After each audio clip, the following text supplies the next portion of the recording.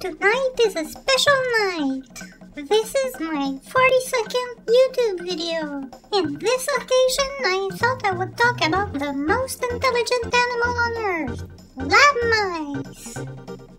Well, maybe not in this universe, but there are a few things to be said about them. First, they're not all white. They're not even all the same species. There are many different strains of lab mice, but let's take a step back. For ages, humans have been fascinated by mice.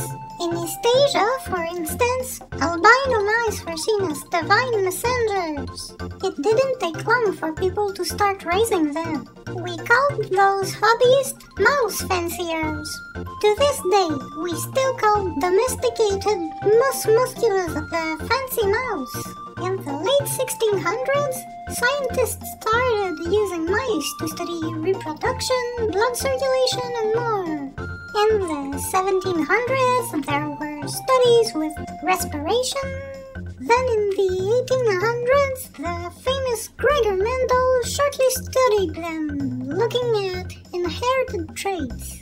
Unfortunately, he was made to stop fairly early.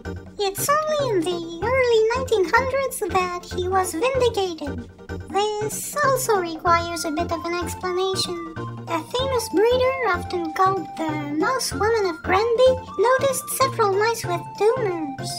She sent them for study, and it was found out that one mouse family had a high rate of cancer.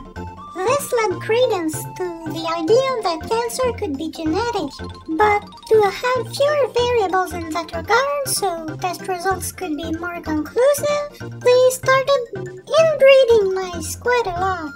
Nowadays, a strain is made up of nearly identical mice, genetically speaking. So why are lab mice such a big deal? Well, first of all, they're easy to take care of. They're herbivores and they can have like 12 pups every month. They also start having babies before the age of 2 months. So they're easy to study, but medical applications go further. Mice and humans have many similarities in their chromosomes, and many of their genes are homologous. This is in part due to their relatively close relation. Both humans and mice are part of the Euarchontoglires superfamily, which includes primates, rodents, lagomorphs, and a few more. Because of that, mice were actually the second mammal to have their genome sequenced right after humans. There are, of course, some limitations. Mice have a very different immune system, resisting different pathogens. They also tend to resist more toxins than humans, and the microbiomes of mice are less developed.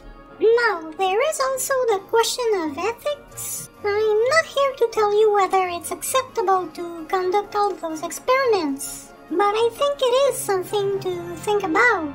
I mean, science has advanced, but was it worth it? The discussion is open. Play nice, and I'll see you later.